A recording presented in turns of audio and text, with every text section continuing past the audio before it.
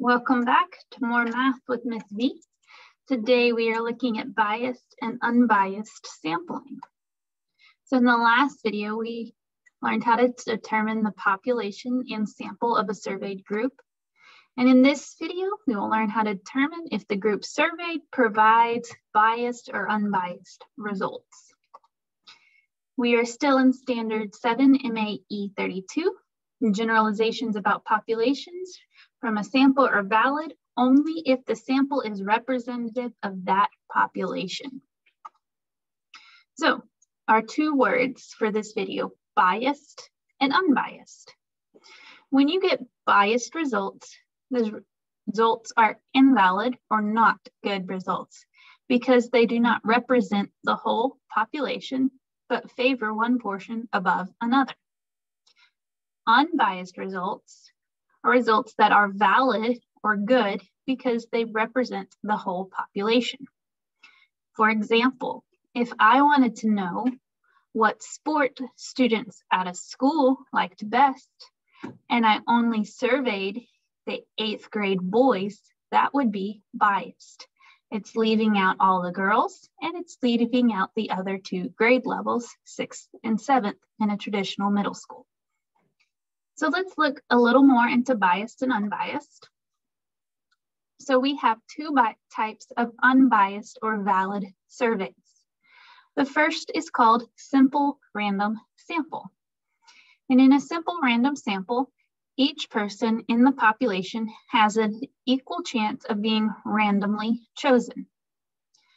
For example, if I were to put a bunch of names on a spinner and then spin it, that would be a simple random sample. Everyone in the population, it has a section on the spinner, and each section is the same size, so they all have an equal chance of being chosen. Our other type of valid survey that gives us unbiased results is a systematic random sample. Again, like the first one, each person in the population has an equal chance of being chosen, but the difference is through a system. So for example, if I wanted to complete a survey at a football team and I wanted to know who the people are representing, a systematic random sample would be going to the ticket counter and asking every 4th person in line what team they're there to see. I'm not controlling where people get in line, so everyone has a chance of being chosen, but I do have a system for how I'm selecting the people I survey. Now for biased or invalid surveys. The first is convenience sample. And this is when the sample group was easy and close at hand to the surveyor. So for example, if I only survey my family members, that's a convenient sample. It is probably not representative of every different type of view in the whole of the population.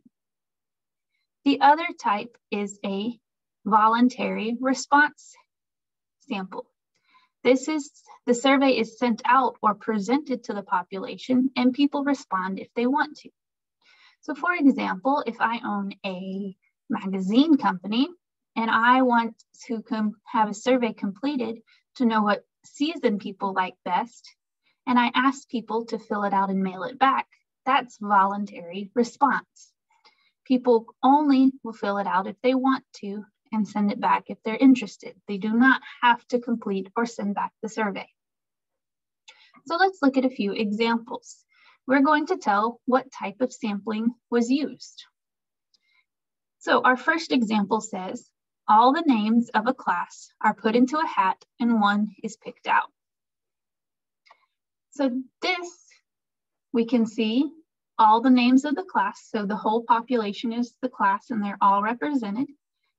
They're put into a hat and one is selected. So everyone has an equal chance. So this is a simple random sample.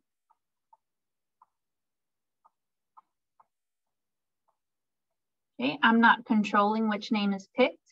Everyone got to put their name in the hat and they each have a chance to be chosen. Okay, our next type of example Jose surveys his baseball teammates about their favorite sport. Okay, so this is convenience. Jose just surveyed his teammates, so people he's around all the time, about their favorite sport.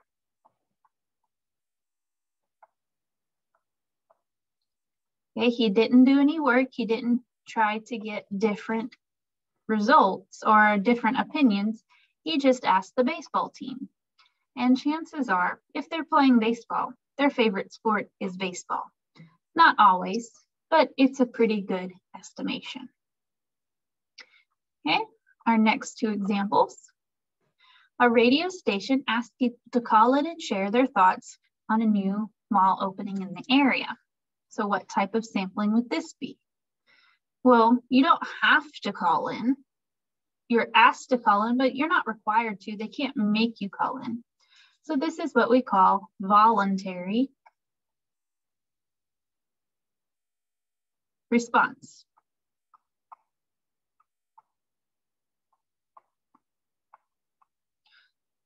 You can answer if you want to. You can answer, or you cannot answer if you don't want to. One thing with voluntary response is you'll probably only get people that feel very strongly. Yes, they're excited, they can't wait for the mall to come, or they hate the idea of the mall, they want it to go away, they don't think it should have happened. Voluntary response tends to get your two extremes, the very excited people and the very against people. Okay, last example. Allie went to a store and asked every 10th person coming out of the store what their favorite soda was. Okay, so any person in the stores could be chosen. It's random. But because she can't control, but rather than just walking up to people, she's asking every 10th. When we ask every 10th person, this shows we have a system in mind. So this is a systematic random sample. Thank you for joining Math with Miss B. I look forward to seeing you in another video.